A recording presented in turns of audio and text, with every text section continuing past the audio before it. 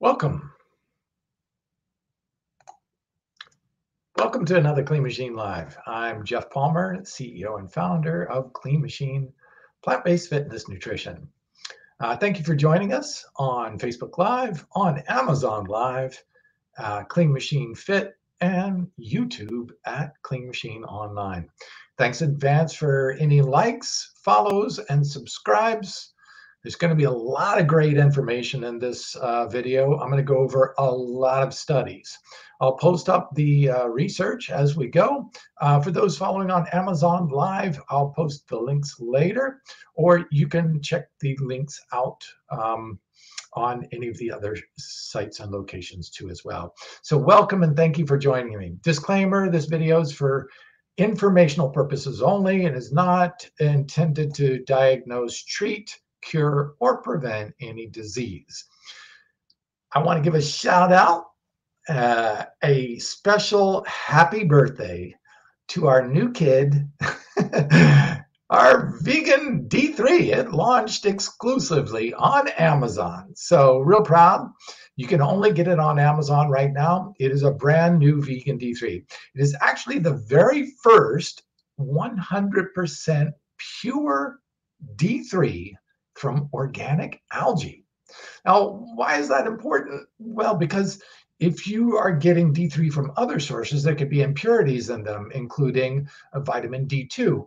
Vitamin D2 has been shown in research to be only about 87% less effective as vitamin D3. So D3 is far more important. And even worse, if you're into physical fitness, vitamin D2 has been shown to not affect muscle strength or growth at all, whereas D3 has several published human studies showing it increasing strength. So definitely a great product. Get it on Amazon. As a matter of fact, if you're watching this video between now when it's live recorded and June 5th, you can use the code D3LAUNCH on Amazon for 20% off. Remember, that's exclusively on Amazon. It's not available anywhere else yet. So get it on Amazon and enjoy. Great D3 for immune boosting, for muscle health, for strong bones and teeth. So much good stuff for D3. Everybody, I think, should be taking a good D3 supplement if you're not getting enough sunshine from it naturally. Okay, so let's jump in today's topic. It's a doozy. We're going to cover a lot of different studies here, so I'm going to move pretty quickly. I'll pull up the studies as we go so that you can see them and reference them, but I will put them in the comments section down below at a later point in time too. Plus, you can also check it out later. You can pause the video and recite it. I will read out the titles of the study so that you can look them up yourself if you don't have the links handy.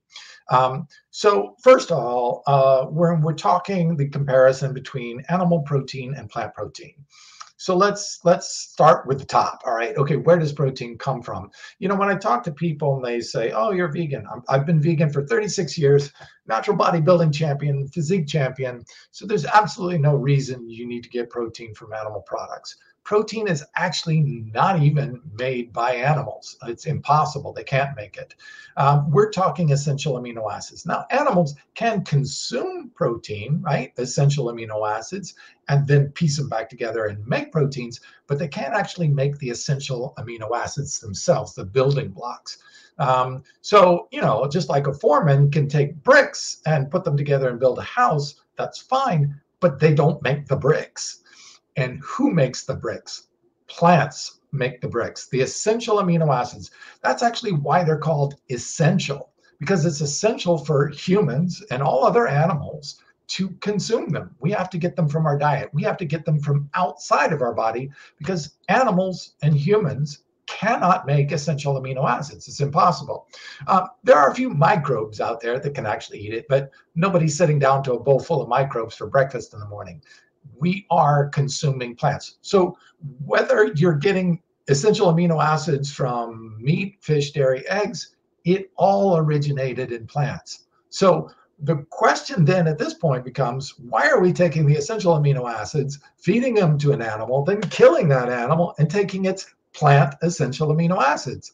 That's like me killing my best friend to take his money. No, I go out and make my own money, and we should, as human beings, go ahead and get it right from the plants, from the source.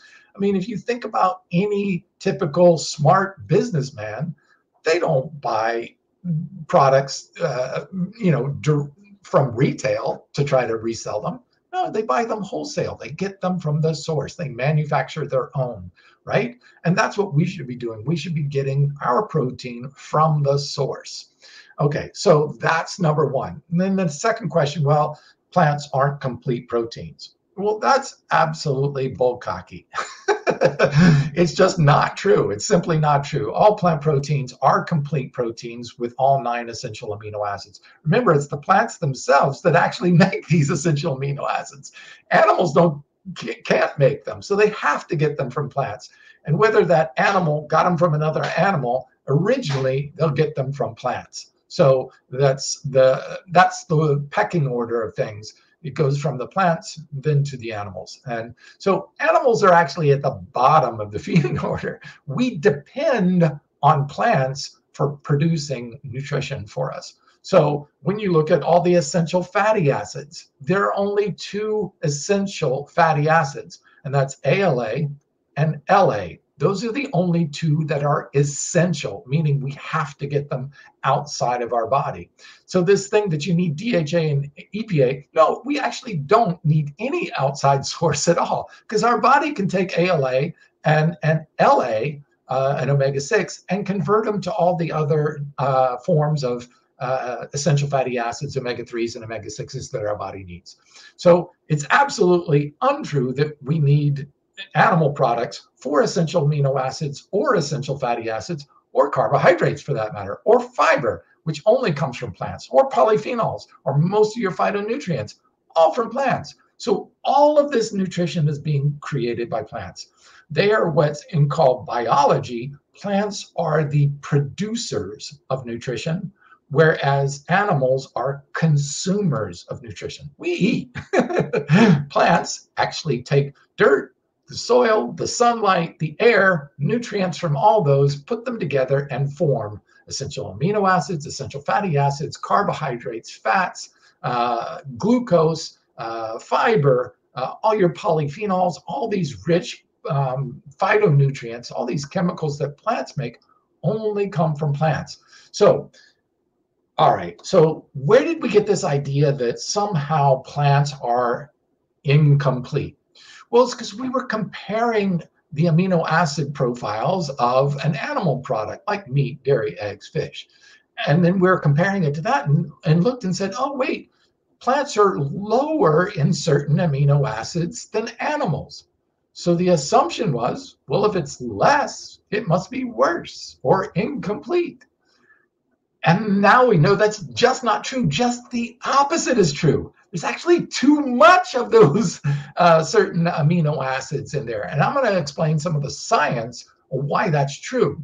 So let's take a look at 2 of those amino acids. They're called sulfur amino acids. One is methionine and the other is cysteine. Now they actually can interconvert to each other. So they're sometimes grouped together because they're interchangeable. In the body, we can convert methionine to cysteine and back and forth. So, but methionine and cysteine are bound to sulfur. And when you consume a lot of them, which meat and eggs and fish, especially fish and eggs, are real high in methionine, so they produce sulfur. And when you start breaking that down, our body has ways of limiting the damaging effects of that sulfur, because that sulfur breaks off into a toxic form of sulfur that not only makes your poo and your flatulence actually really stinky. That's the sulfur smell that you smell that smells like stinky eggs. That's what gives eggs its smell, actually, is those sulfur amino acids. Those actually can be very harmful. So let's look at the research on methionine versus cysteine. I'm going to put the first one up here in the chat box. Let's see, comment section. Okay, so it's up here, and I will also pull it on the screen for those of you watching later, or okay, there it is up on the screen. So basically what we've got here is a study, and this is the name of the study. So if you're watching on Amazon Live, A review of methionine dependency and the role of methionine restriction in cancer growth, control, and lifespan extension. That's the name of the study. So this is the quote from the study, and I'll read it verbatim. In humans, vegan diets, which can be low in methionine, may prove to be a useful strategy in cancer growth control. Now, why is that? Well, there's a whole group of cancers that are actually called methionine dependent cancers. And for those of you who are really interested in this, it's a great subject because just go to Google, type in methionine, methionine,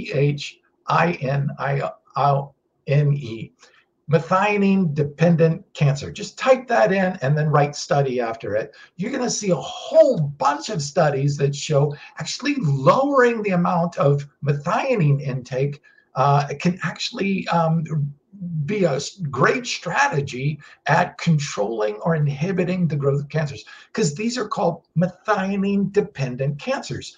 They actually they feed on methionine. So the more methionine you're putting into your system, like from animal proteins, which are higher in methionine, plant proteins are generally lower in methionine.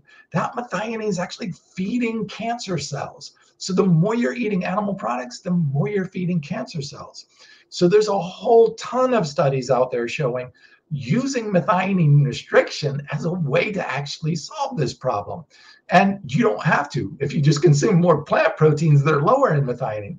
So this old idea that plant proteins are inferior because they're lower in certain amino acids, this is actually a really good thing. That's what you want. You want them to be lower because you stop feeding the cancers with that high amount of methionine every time you're eating an animal product, especially fish and eggs. This is real high in methionine, and they're feeding these cancer cells to grow. So let's move on to the next one, the microbiome. There's a great study that talks about all the different effects, and I'm not going to get too far on this because there's so much there. You should really just research this on your own. But there's a really good study that sums up all the different aspects of why it's important to consume plant-based proteins, how they affect differently in the body. And I'm going to touch on that just a little bit. But here's the study. I'm going to go ahead and pull that up on the chat box so you can see it, and then I'll pull it up on the screen. And for those of you on Amazon, the study is called The Effects of Vegetarian and Vegan Diets on Gut Microbiota. Microbiota is what we commonly think of as our probiotics. These are the biota, or the bacterial, the single-celled organisms that are living inside our gut. Now, there's good guys and bad guys. They're called gram-positive and gram-negative because one has positive effects and promotes health, and the other have negative effects. So what are those pathological bacteria, and how do they get there, and what makes them grow and multiply? So when you consume an animal protein, it is more difficult for the body to break down, so the body can secrete bile. Bile will help break down these animal proteins. And when they do that, they create a bile environment. Now, in a bile environment in the gut, with the animal proteins there are bad pathological bacteria that can start eating up the animal proteins. Well, those bad bacteria, their waste byproduct are called putrescines. And just like it sounds, it's because it was discovered that putrid smell that gives off when you smell a dead, rotting animal or any rotting animal flesh. That's actually the bacteria breaking down those meats, those flesh, and giving off that putrid smell. That putrescine, though, is not just really bad in smell, but there's another one in there that those bacteria give off, which is called cadaverines. Cadaverines are exactly what they sound like. We discovered them in cadavers, human cadavers. It's what breaks down human flesh when we die. Well, I don't know about you, but I don't want cadaverines in my body in high amounts breaking down human flesh. But that's part of the problem. These putrescines and cadaverines are carcinogenic, meaning they can form cancer. And this high amount of putrescines and cadaverines that are secreted by this bacteria, every time you put a an animal-based protein into the gut, you've got that bile, then you've got all that bad bacteria thriving in the bile. The good bacteria can't thrive in bile. So now you've created a perfect environment to pump out these nasty side effect chemicals that are actually carcinogenic. And there's been a big correlation between the amount of animal protein that you put into your gut and how it actually affects colon cancer. So on the flip side, what do the good guys eat? What do the good bacteria eat that are in your gut? They eat mostly fiber, starches, polyphenols, polysaccharides from plants. All of these are from plants and only plants. So you can't get starches or fiber from animals. It's impossible. They don't make them. This only comes from plants. So if that's what our good bacteria eat, what should we be putting in our guts? Well, not only that, do good bacteria eat and produce a lot of other cool chemicals that are beneficial to us. They produce something called short-chain fatty acids. And one of those short-chain fatty acids is called butyrate. And butyrate helps boost the immune system, helps repair, heal and repair, and lowers inflammation. Remember, these putrescines and cadaverines produced by breaking down of animal proteins, these actually are pro-inflammatory. So you're creating disease state environment. Whereas when you put plant protein in the system, it actually feeds the good guys, the good bacteria, which produce anti-inflammatory short-chain fatty acids like butyrate. So you can tell by just the way the protein itself gets broken down.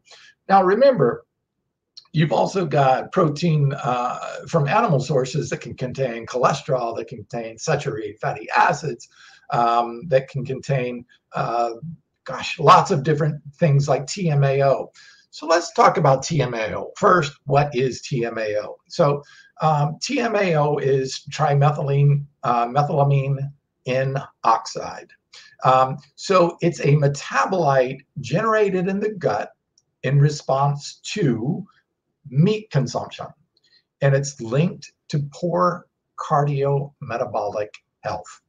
So this is another metabolite that is broken down. So these pathogenic bacteria that are trying to break down this animal protein that you put in your gut produces this TMAO from choline or from carnitine that is naturally occurring in the meat or the animal products. And what it turns into is a chemical called TMAO. That TMAO can enter into the bloodstream, actually enters as TMA, goes in and then is converted to TMAO in the liver. And this can damage our cardiovascular system, setting up the stage for further cardiovascular events like high blood pressure, heart attacks, coronary heart disease, or cardiovascular disease. So all of this is happening in the digestive system. Now, what's interesting with TMAO, you say, hey, wait a minute, choline, isn't that found in like soy? Well, it is. But the interesting thing is, TMA can be ameliorated, can be removed from the system, can be flushed out and broken down and left harmless by feeding these bacteria that consume fiber. So the more plant-based, they've shown that vegans especially, or people on a strict plant-based diet, don't convert hardly any TMAO at all. It's just not there. That's because we're, one, not putting in the animal proteins that create that, but two, you're actually feeding the bacteria that then can break down that TMAO even if it is created, so it's harmless to the body. So there's the beautiful thing about that. So what else happens when we look at that? So we're going to look next at IGF-1. So IGF-1 is insulin-like growth factor 1. Now, normally when you consume proteins or consume any types of foods really, you increase insulin and insulin-like growth factor 1. These are the things that IGF-1 actually encourages growth hormone. And these hormones actually help stimulate the cell to pull in nutrients, and so that the body can go in the process of healing and repairing and building new cells and all the good stuff. So that's important. What you don't want, though, is an overstimulation of that, because overstimulation of that can actually cause or contribute to cancer cell growth too. So you want to grow the good guys, the good cells, like muscle cells, brain cells, things that you need for repair, regrowth, recycling of the tissues of the bodies. What you don't want is to have so much of this IGF-1 and insulin in there that you actually start shutting down the receptor sites, and even worse, stimulating cancer cells to grow and metastasize. So let's look at the study. And I'm going to put this up because it's a doozy. I'll read it out and stuff, and I'll put it up on the screen too as well. Okay, in the chat box. And I'm going to pull this up on the screen. It's a big one, but I'll read it out loud for those of you not seeing it on the screen at this time. So the study is called Low Protein Intake is Associated with a Major Reduction in IGF-1, Cancer, and Overall Mortality in the 65 and younger, but not older population. I'll address that in just a second. So this study found, and I'll quote, those consuming in a high animal protein diet had a 75% increase in overall mortality, a 400% increase in cancer death risk, and a 500% increase in diabetes. And then the study goes on to say, and I'm quoting directly, word for word, these associations were either abolished or attenuated if the proteins were plant-derived. That's how different these different types of proteins. So all protein is not the same. Animal proteins, 75% increase in all-cause mortality, 400% in cancer, 500% increase in diabetes. Plant proteins, the same amount? Not. And the reasons are is because different things are going on. So why is that? Why did those consuming plant proteins not have this IGF-1 effect where cancer growth and diabetes were a big concern? Well, let's look at this next study then. I'm going to actually put up two studies at once because they go hand in hand and they're both basically talking about the same information. And that's up in the chat box. So the first study is, and I will read it out loud. The title of the study is The Associations of Diet with Serum Insulin-like Growth Factor 1, IGF-1, and its main binding proteins in 292 women, meat eaters, vegetarians, and vegans. So they were looking at meat eaters, vegetarians, and vegans and seeing how much of this binding protein in. Because it's one thing when you eat a high amount of protein, it'll raise IGF-1. Now, if too high of IGF-1 for too long, a sustained amount, you run the risk of stimulating cancer cell growth. But what if the body uses IGF-1 binding proteins that bind to that IGF-1 and then keep it neutral until your body needs it? That would be awesome, because then when your body needs it for its correct purposes, the body can release it and utilize that IGF-1. When the body doesn't need it, it is bound form and it cannot stimulate cancer growth. That's the ideal place. But look what this study showed. It showed the mean serum of IGF-1 concentrations was 13% lower in vegan women. So that's interesting all by itself. Lower, same amount of protein, lower IGF-1. So it's not stimulating as strong an IGF-1 response, which in itself would be great. But here's the big thing. The IGF binding proteins, okay? There's two different kinds, IGF-BP binding proteins, number 1 and number 2, were 20 to 40% higher in vegan women. Now that's what you're looking for. So by us consuming fiber and these polyphenols, all these phytonutrients that are found in plant proteins, but not in animal proteins, that once that spike of IGF-1 is there for the body's natural purposes, the body goes in and binds it, 20 to 40% more of that binding protein to keep it safe so that it doesn't stimulate cancer growth. So this is one of the reasons why we're seeing such high cancer growth with animal proteins, even at the same amounts of plant proteins, because the plant proteins are stimulating internal processes, raising IGF-1 binding proteins to make that IGF-1 safe inside our bodies and not stimulate that cancer growth. Huge difference in the way the body actually processes that protein, not only in the digestive tract, which we just talked about, but once it gets into the system and starts triggering these other hormones like IGF-1 and insulin, the body has a response to it if we are eating mostly plant-based. When you're eating mostly animal protein sources, you don't have that level of IGF-1 binding proteins, and that's when that extra IGF-1 can possibly stimulate the growth and metastasization of cancer cells as well. Exactly what you don't want. Safer, same amount of protein. So that's amazing. And of course, the second study is just to show you, they did the same research in vegan men, and they found basically the same thing too. So it's both in men and women. Now, you heard me talk just for a moment about TMAO. So TMAO is that chemical that it comes from either carnitine metabolism or choline metabolism, and not found that. So there are a couple good studies on that, and since I was talking about TMO, I'm going to put them up while I present this. So TMAO goes through its conversion process through digestion, but interestingly, fish, I'll put this up on the screen so you can read it. Fish actually has pre-made TMAO. So it doesn't start out as TMA production in the gut by the bacteria, then go to the liver and get converted to TMAO, which then does the damage to the arteries. No, eating fish already has TMO pre-made in it. That's even worse.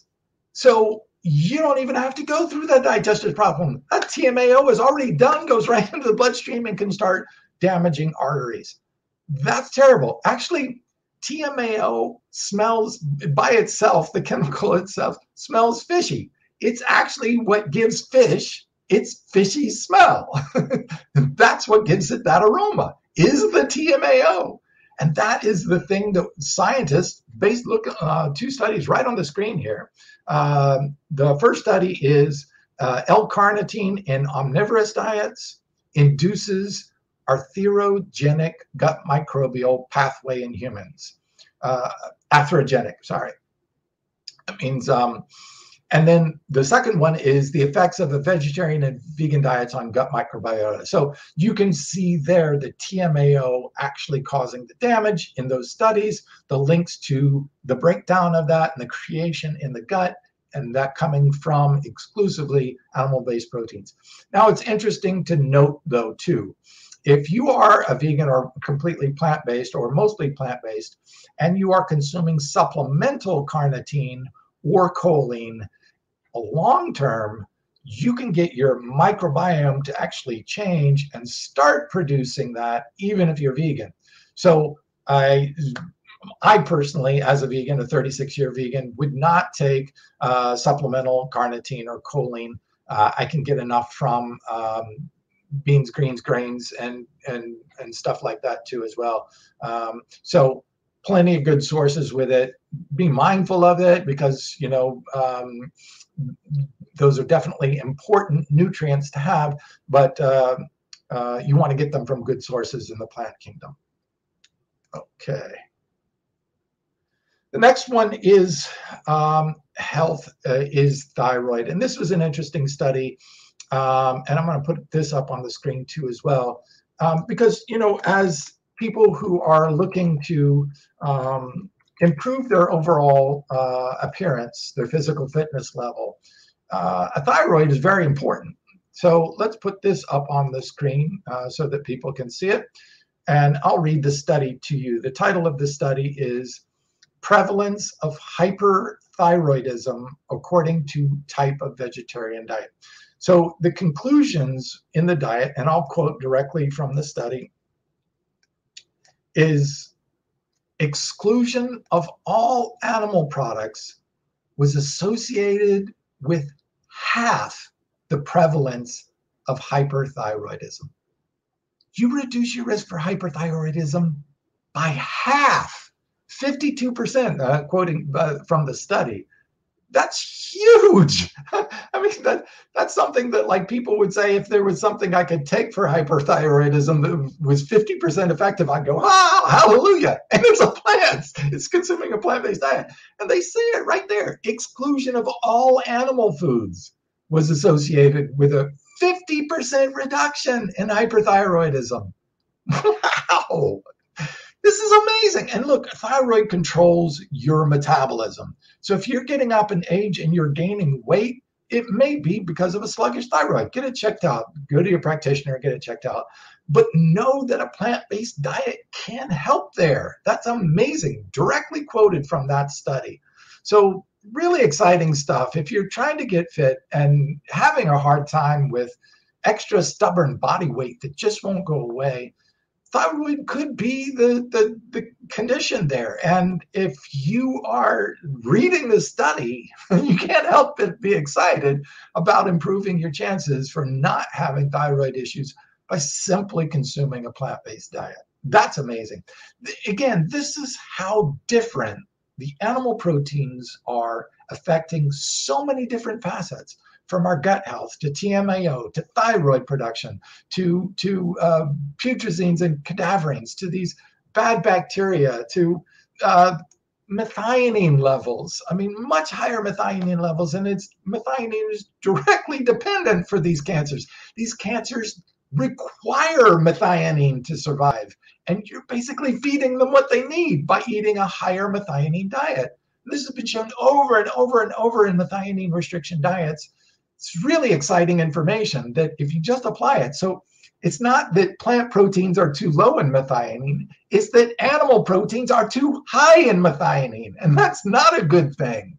So this whole assumption that, oh, because it's lower in methionine and cysteine, that must be not as good. No, it's better because of that. And so we've had this whole thing backwards the whole time. We keep comparing it as fish is the gold standard for omega-3. No, it's not. Fish only provide preformed omega DHA and EPA. They don't provide omega-3 in ALA form, in SDA form. They don't provide GLA. They don't provide the LA in omega-6 that is required for our bodies. They don't have any of the essential fatty acids in them at all. They have EPA and DHA, which are non-essential. Our body can make its own. It's a big lie that you need fish oil. You do not. Zero needs. It is not. Just simply type in Google 2 essential fatty acids. There are only 2. They're ALA and LA, and they come from plants and only plants. Fish don't make them, period. It's not there. Oh my God, I'm really hoping this information creates a light bulb to say what you put in your mouth makes a difference. It's going to make an impact on your health, and what you think you are getting, which is this protein, this stuff, is actually made by plants to begin with. Okay, so let's look the last one of the studies before I get into the bodybuilding and why plant proteins are actually even better for building muscle than whey, the gold standard whey. We'll talk about that in just a second. But the last one I want to pull up here is an all-cause mortality. And what I want you to know about this one is it's not an all or nothing. This study actually shows the more plants you eat, the better it is for you. So even just including more salads, more vegetables, more fruits, more nuts and seeds into your diet can improve your overall health. It's not an all or nothing equation. More plants are better. And this study really shows that and even calls it out quite simply that way. but I'll put it up on the screen so that everybody can see it.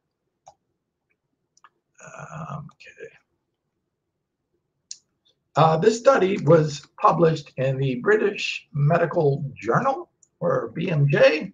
You can type in BMJ and you can see it there too as well. And this actually just came out in May of 2020, and it's a meta-analysis. And I wanted to give a little shout out to Janie and to Dr. Frank Sabatino, wonderful plant-based doctor. Both of them super bright, super compassionate, and always giving me some great information to share with you. So thank you for that. Thank you for listening if you're listening, and thank you for providing this information.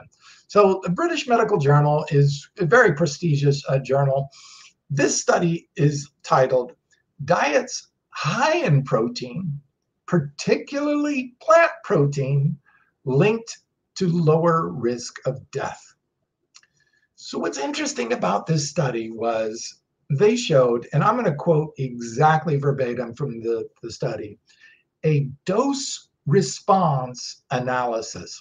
Now this is important. A dose response meaning, okay, at this dose, at this level of consumption, what happened? At this level of consumption, what happened? At this level of consumption, what happened?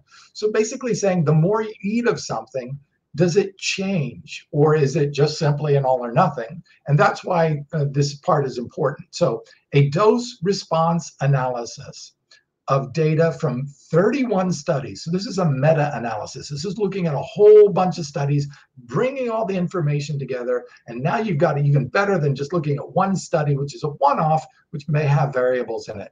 When you do a meta-analysis, you look at a whole bunch of different studies and see if there's similar data in there that gives you a single path of information that is pretty much cumulative. So meta-analysis is generally considered a great way of looking at this when you have enough data out there to combine all the research together. So a dose response analysis of data from 31 studies showed that an additional 3% of energy from plant proteins a day, just 3%, that's a real small amount of plant proteins a day, was associated with a 5% lower risk of death from all causes. So just a 3% change. Having a plant protein shake instead of a whey protein shake, that's actually more than 3%. That lowered the risk of death from all causes by 5%. How easy is that to just sub out one plant-based protein burger or one plant-based protein shake in your day, per day, and you can make an impact on your health outcomes, your risk for health outcomes. I mean, that's phenomenal. Why shouldn't you do this? If it's better for your health, better for your insides, and I'll even show you it's better for muscle growth, then why wouldn't you, right? So it goes on to say in the study, I'll go ahead and pull it up on the screen, the conclusions, and I'm verbatimly reading from the study. Higher intake of total protein was associated with a lower risk of all-cause mortality. And intake of plant protein was associated with a lower risk of all-cause and cardiovascular disease mortality. This is quote right from the study. Replacement of foods high in animal protein with plant protein sources could be associated with longevity. But it's important to note we're not talking just about longevity, which is the length of your life, the number of years you live. That's called lifespan. What I'm more concerned with is health span, how long you live a healthy life. Because if you live a healthy life up to here and then live an unhealthy life all the way out to here, that's a long lifespan. But it's not a long health span. It means you're living a good 2/3 of your life or a third of your life unhealthy, in disease states, taking drugs, living in suffering states, living in pain and discomfort and disease states. That's not where you want to be. Who wants a long life of suffering? That's hell. What you want is a long life of health. So a health span is as important as lifespan.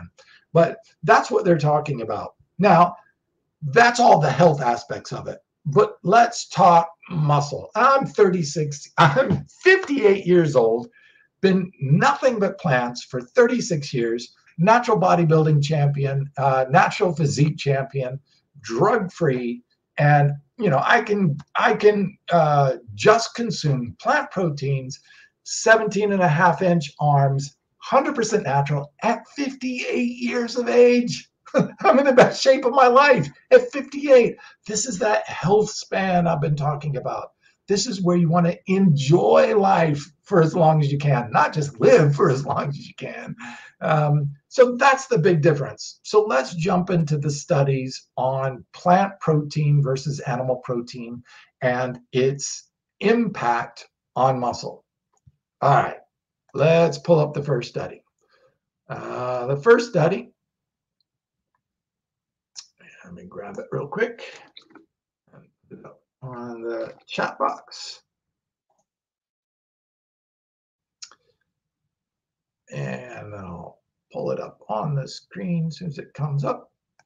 And there it is. Okay, so this study is titled High Protein Plant-Based Diet versus a protein matched, exact same amounts of protein, a protein matched omnivorous diet to support resistance training, adaptations, a comparison between habitual vegans and omnivores. Now that study's a pretty big mouthful, but it's very specific, very clear. People who work out, right, support resistance training adaptations, and how the plant-based diet or a vegan diet was matched up with the protein matched. Exact same amounts of proteins, remember, same, gram for gram, same amount. It was a controlled study. And they showed that protein sources do not affect resistance training and induced adaptations. That's muscle growth. You're adapting to the training that you're doing. So your muscle either gets stronger or bigger or both. That's the resistance training induced adaptations in untrained young men consuming adequate amounts of protein. Now that's an important part, that last little bit there.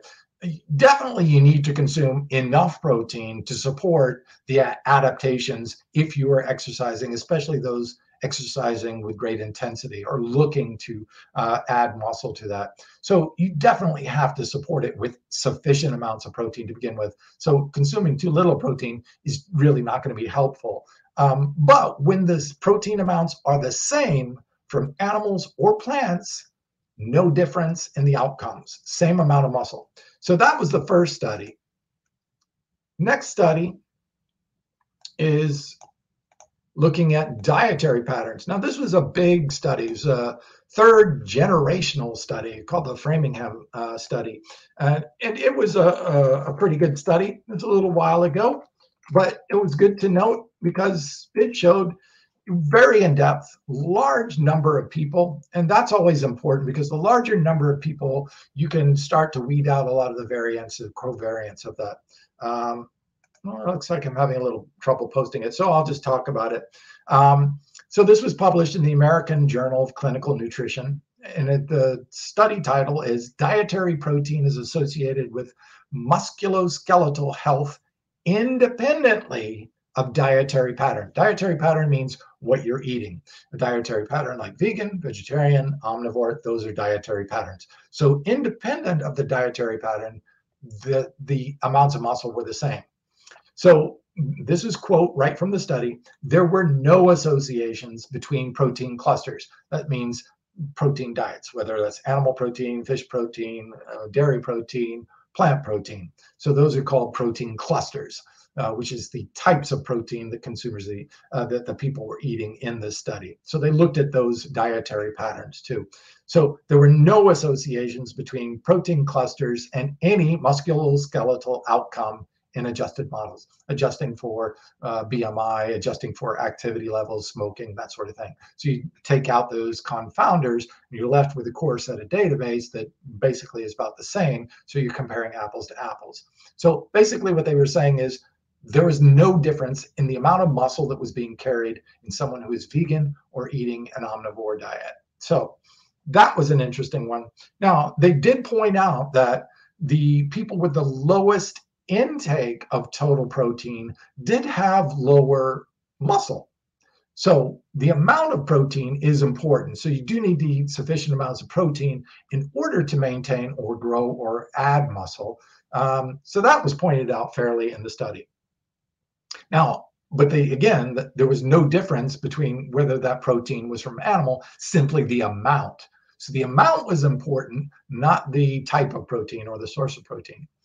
So this next one, Journal of Sports Nutrition, International Sports Nutrition, this study was on 8 weeks of whey protein and rice protein on body composition. So this looked at body composition specifically in people who were working out. I'll put that up on the screen so you can see it. So this study showed that, and quote, conclusion, there were no differences between the two groups. So whey protein, rice protein, no difference. So what did they do in the study? Well, what they did is used 48 grams of protein. So they raised the level of protein so that there are no differences. Now, this is very interesting to look at because you have something called a leucine threshold. So leucine is something that stimulates the cell to pull in essential amino acids to build proteins. Just like insulin docks to the outside of the cell and pulls in fatty acids, fats, and sugars to use as energy. The leucine docks to the outside of the cell and allows the essential amino acids to come into the cell. So leucine acts as a trigger. So when you increase the amount of leucine, if you take a higher amount of plant protein, that leucine level hits the threshold. So they've shown in the study that once you reach a threshold of leucine, that the body doesn't stimulate muscle protein synthesis anymore. So the difference between 30 grams of protein and 40 or 50 is basically nothing. And that's because this maximum stimulation of leucine at the cellular level is uptaking as much as it can. Now, if that protein lasts for over a longer period of time, then there may be some longer benefits to it, but not immediate benefits. The cells can only uptake so much at a time anyway. Now, here's the most interesting study, though. So they said, okay, well, if that's true, let's look at the amino acid profile. Now, when you look at whey protein, whey is made for cows. A baby calf starts out about 60 to 80 pounds and needs to grow to 600 pounds. Now, I'm guessing that most of you out there don't want to grow to 600 pounds, but that's what that protein is designed for. It's designed to turn a baby cow from a 60-pound calf to a 600-pound cow. That's what it's designed for. It is to stimulate maximum amount of growth all at once. Well, you don't really need that in an adult human being. You want to add a few pounds of muscle, but we know what happens when we try to overstimulate muscle growth. It can lead to a lot of very bad negative side effects and even cause death. So that's not where we want to go. We don't want a 600-pound human being. So when you look at that, all right, so you have the amount of amino acids. You've got leucine and valine and isoleucine, but you've got tryptophan and glutamine and arginine, all the essential amino acids in there, right? 9 essential amino acids.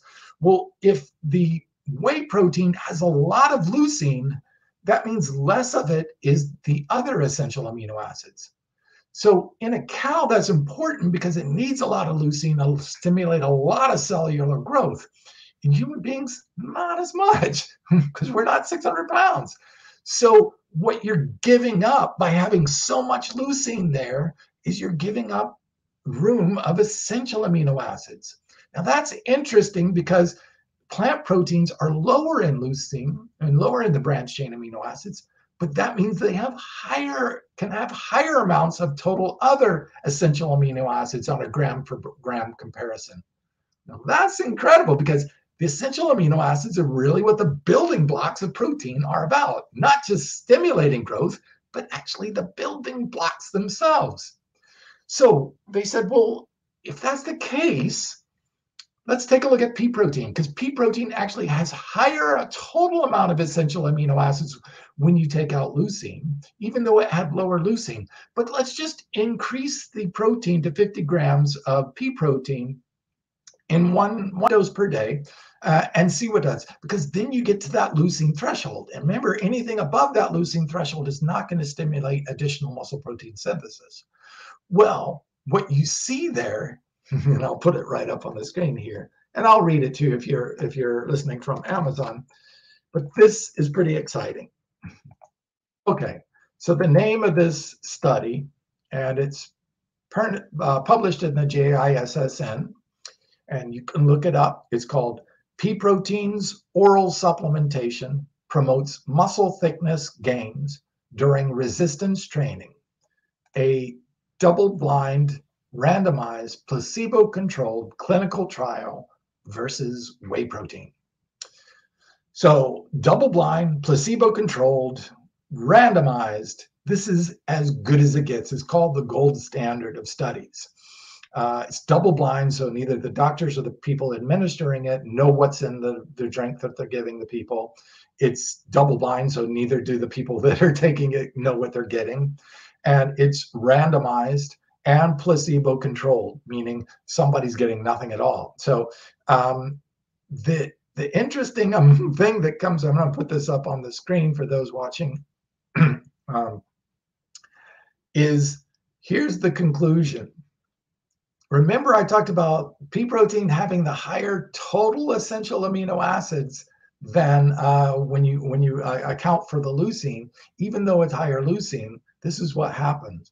The conclusion, quote, thickness increases were significantly different between groups. 20.2 for pea, 15.6 for whey. You heard that right.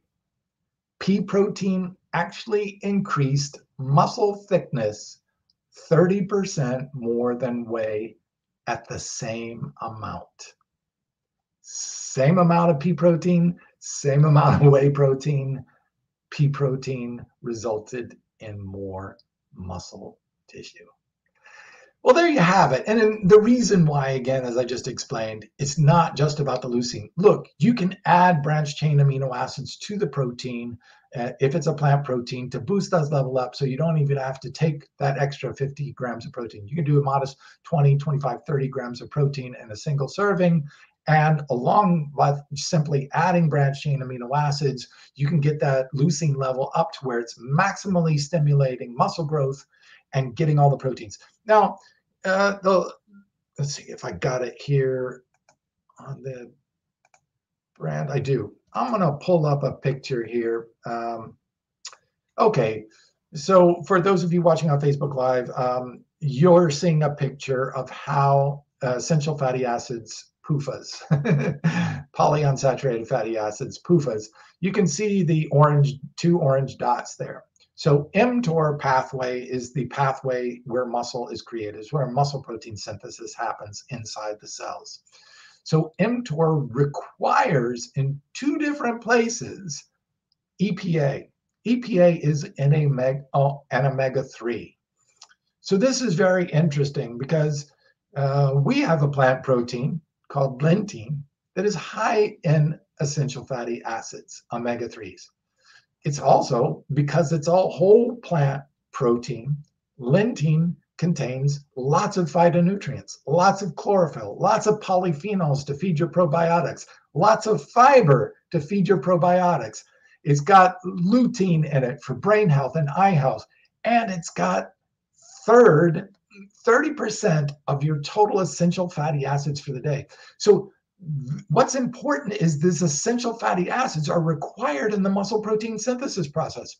You know, why have we oversimplified this equation that, muscle protein synthesis is all only about protein? It's not. There's a whole lot that goes into building muscle, and it's not just about the protein, but that's all you're getting in the typical whey protein is stripped out, nothing but practically pure protein, like whey, WPC, 80 or 90 is 80 to 90% protein.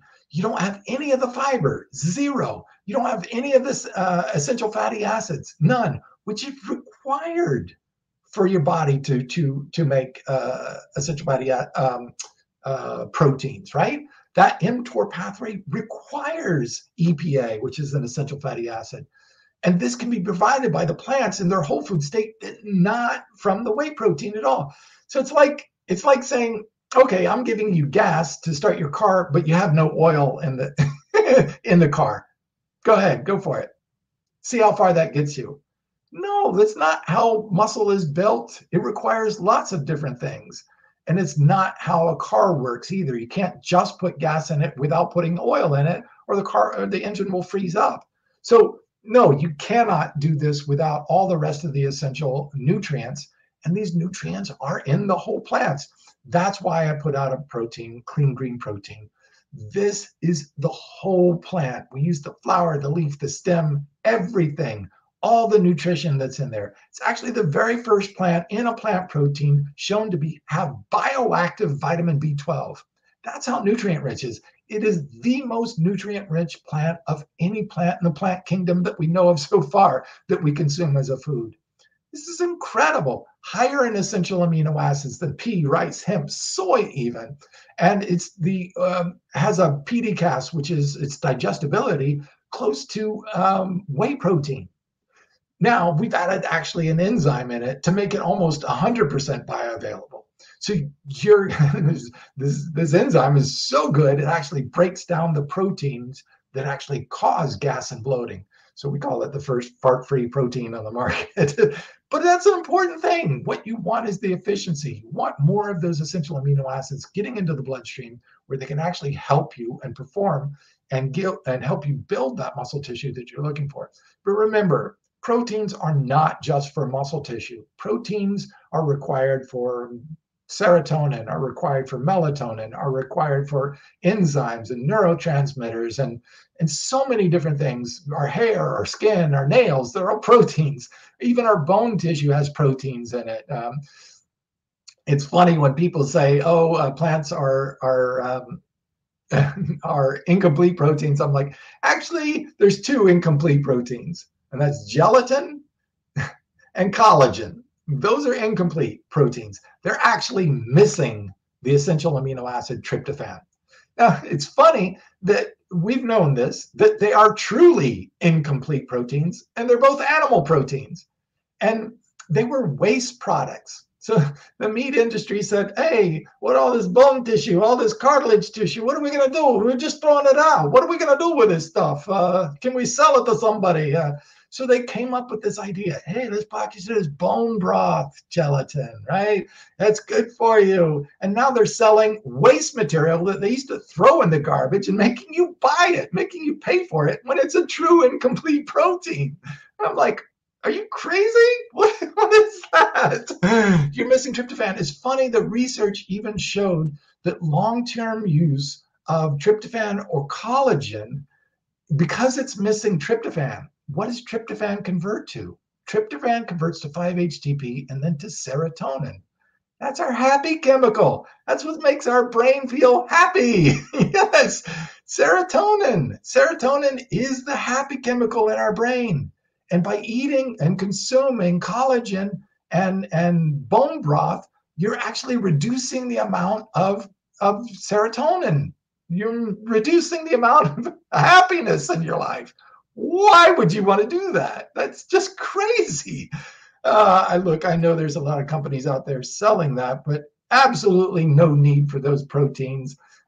They're incomplete. They're totally missing an essential amino acid that is required for our overall health and required for us to produce serotonin. Why would you want to consume a protein that makes you unhappy? I don't get it. But that's sales and that's marketing out there, and they'll sell you almost anything to make a buck. So sorry about that, but instead, I'm offering something that actually will improve your health in a whole food state lentine, highest in essential amino acids, highest in nutrient density of any plant, higher than spirulina, chlorella, higher, and then even moringa, which was the #1 superfood. This thing is so nutrient rich, it's amazing. And I like taking these incredible plants, bringing them to market, and getting them to you so that you can enjoy them. Well, I know we covered a lot of data on this one, but it's a really important one because I feel like a lot of people are actually harming themselves by taking way too much protein and not getting the protein in the plant-based sources that can actually be helpful to your health. So my concern is, look, somebody helped me through depression where I almost took my life, drug abuse, the whole works. I came out of that as a very happy person and excited, but very thankful to want to give back. So I dedicated the rest of my life to trying to help other people live a very healthy and happy life. And I hope if you're interested in the products that you can check them out and see how they help improve your health overall too. That's my give back. I will contribute the rest of my life to trying to find the best in nature, these incredible plants, and bring them to you so that you can use them to improve your life and live a long health span. Thanks for watching.